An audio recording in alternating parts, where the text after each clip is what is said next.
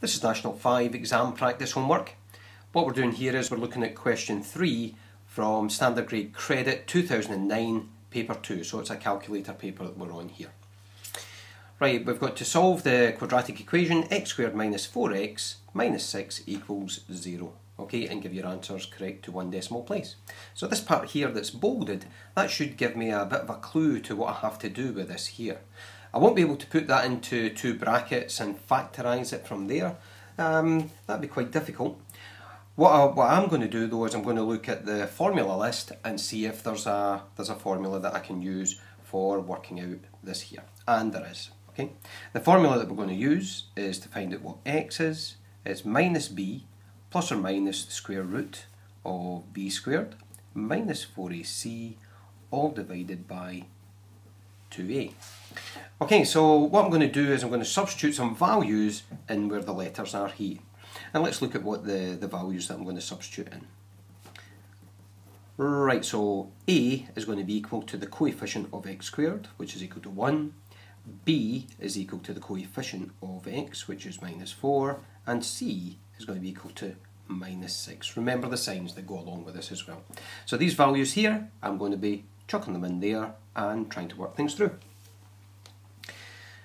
Okay, so that's a minus b, so minus, and that's minus 4, and it's a plus or minus, and b squared, which is minus 4, and I'll just put that in the wee bracket, squared, minus 4 times a, which is 1, times c, which is minus 6. That's all divided by 2 times a, which is 1. Right, so from there, what I'm going to do is I'm going to try and work, I'm going to work this bit out here and work out the part that's underneath the square root. That part's called the discriminant. So what I'm going to do is I'm going to work these bits out just now. Right, so that's just going to give me 4. It's going to be plus or minus the square root of, that's going to give me 16, I'm going to square that. And two negatives are going to give me a positive, so that's going to be plus 24. It's all going to be divided by 2 times 1, which is 2. Right, from there I'll work out the root part. So 4 plus or minus square root of, and add them together, just gives me 40 all over 2. Right, so from there what I'm going to do is I'm going to split it into two solutions. So the first solution I'm going to take from here is going to be x is equal to 4, and I'll use the plus root 40 and I'll divide that by 2. The other solution that I'm going to take is going to be x is equal to 4 and the minus root 40, and that's going to be divided by 2 also. Right, from there what we'll do is we'll get a value for here, and the way I'm going to put that into the calculator is I'm going to go for 4 plus root 40, close the bracket. I'm going to press the equal sign there, and that gives me 10.32.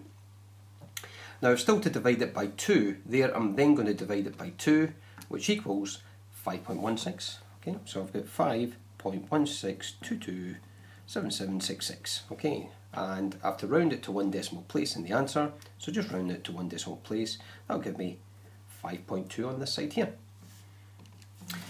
On this side here, I'll just do the same thing. So on the calculator, what we'll go for is we'll go for 4. 4 minus root 40, close the bracket, equals, gives me minus 2.32, divide that by 2, and that equals, I've got minus 1.16227766, and if I round that to one decimal place, that'll be minus 1.2. Okay, and that's going to be the question completed there. So there's a couple of places to watch out for in this type of question. One of the places would be when we've got a negative here for b. Make sure you watch out for what happens here. You've got two negatives, so it becomes a positive. If I look in here where the discriminant is, sometimes what you can do if you get your signs incorrect there, you might get that to work out to be a negative number. And for these, we can't really take the square root of a negative number at this stage. And the other part there, when I was telling you what I was doing in the calculator, this here can be a bit of a problem. So be careful with what you do when you get down to this stage here. Make sure you work out the top line, then divide it by 2. Don't just fire in your calculator 4 plus root 40 divided by 2, give you the wrong answer. Right, let's see how it's marked. 1 mark for substitution into the quadratic equation, or the quadratic formula.